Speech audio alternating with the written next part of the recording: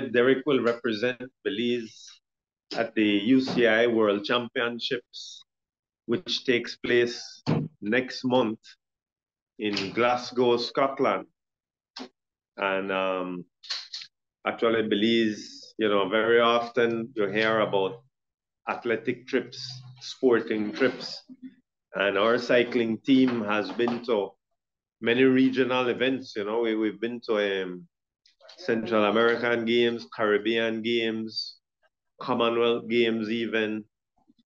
As far as I am aware, we have attended the World Championships only one time in our history.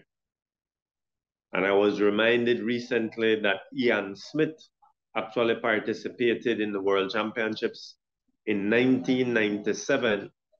And this would make then only the second time that we've had representation in the World Championships. What makes Derrick's qualification so special is that he wasn't just registered for an event just out of the blue that Belize wanted to participate in. He actually had to qualify.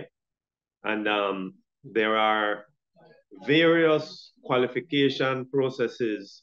One of them is in this, the under 23 category is for everybody or anybody who ranks in the top 200 in the entire Americas region gets to ride in the U23, the under 23 World Championship road race.